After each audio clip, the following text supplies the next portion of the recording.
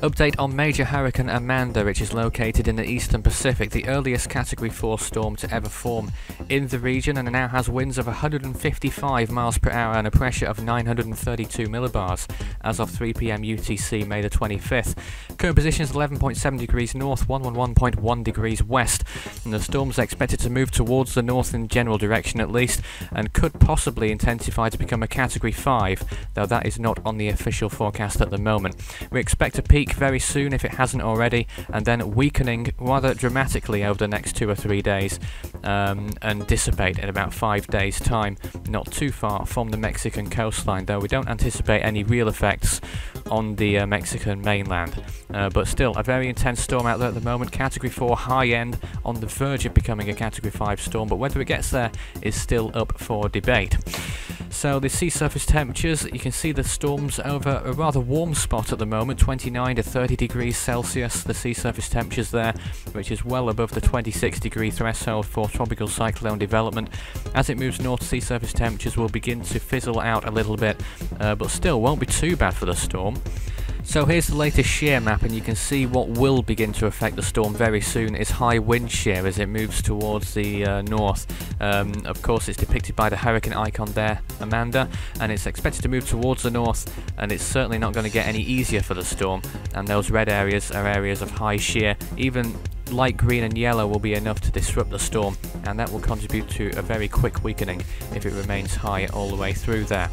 This is the water vapor imagery. You can see a rather moist environment around the storm, dry air out in the central Pacific, but nothing affecting the storm itself at the moment. You can see it has a rather large influence, the storm itself.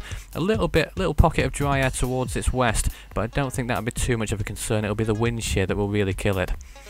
So these are the intensity forecasts by the models. The DSHP model takes it to a Category 5 storm in the next 24 hours, and the LGEM has it as a very strong Category 4 storm, but that was a few hours ago, so that's already a little bit out of date, and perhaps that might push it towards a Category 5 as well.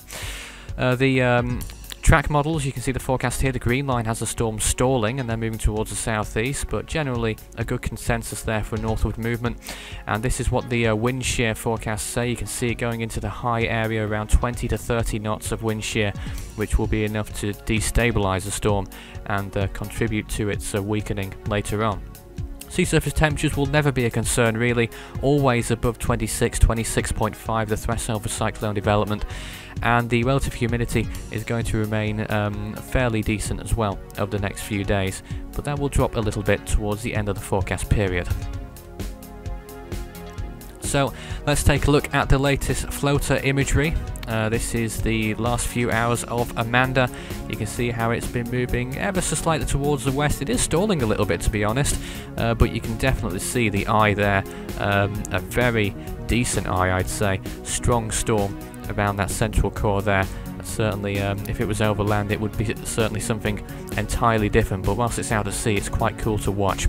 The eye itself has been jogging towards the north very slightly as it moves towards the west, but you'll probably see a northward movement becoming a more permanent fixture over the next few hours, as we may see some weakening perhaps in around 12 to 24 hours time. But until then, we're certainly going to remain probably steady, but perhaps the storm will even intensify to become a Cat 5. That remains to be seen.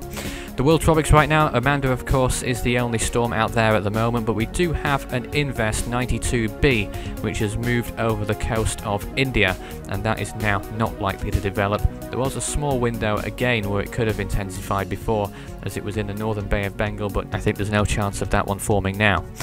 So 26 storms so far this year, 2014, 11 of those have become Category 1 hurricanes or equivalent, 74 miles per hour or higher, and 6 of those have become Category 3 storms, 115 miles per hour or higher, Amanda being the first one of the Northern Hemisphere this year, and the 6th one around the world.